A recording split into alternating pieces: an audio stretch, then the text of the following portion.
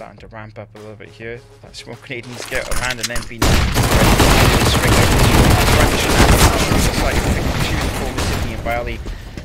Anti and Prism or whatever will even the deal out a little bit more for themselves. Buy a bit more time for Prism to get himself into sight, and for whatever reason, just like step bodies.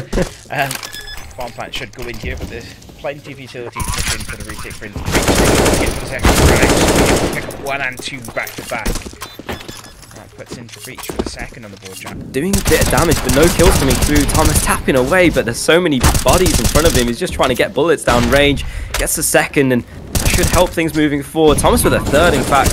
One did get planted, so that's somewhat of a win. 1 kill to boot. Well, an extra kill to boot, I should say. Just need to capitalize more on the opportunity.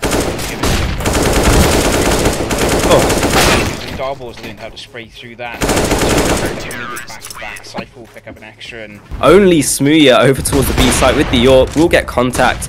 It's about how much damage he can do before the rest of the squad arrives, before the cavalry comes to help him out. Doesn't even need it so far though. Picks up 2, set up perfectly to get a couple more out of this round.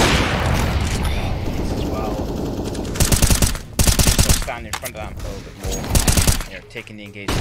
Take Tom take engagements like this. That's so cheeky. Ammo, he just switches the USP. You know, there's no flash run to use to swing back through into it. Adam will pick up 1. Darbo's just still in mid, doing whatever he wants to do, and Adam will finish things off. Adam peeking over the smoke. Thomas to help him out, and that's going to help their case moving forward. Fights from Adam into CT. That's a strange one, but you know what? That almost looked like Adam hit that fadeaway shot. It will be Dubbo to pick it up. And that's a really well-structured round from ITB, just taking all the space that the CT side were giving them. And it's going to happen in a second, and it'll be either a massive kill feed from Cypher, or it'll be an oh my god, there are so many here. Double kills coming out there from Cypher. Bailey will finish him off in the end. Thomas actually picks up Sydney there also to build up a little bit of an extra score difference.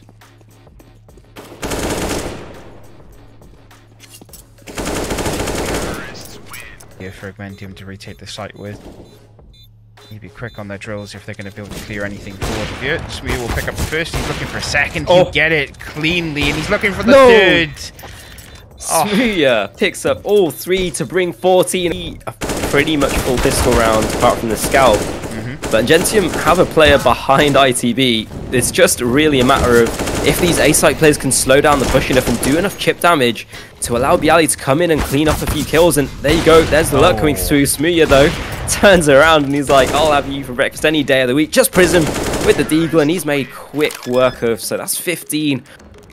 But Matty decides to retain the AWP in hand and mollies himself off a little bit, unfortunately.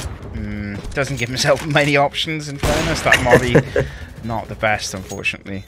Oh, there was a flick there that could have happened, but didn't materialise in the end. Smooya will stand by to receive, and they win it on an eco jammer.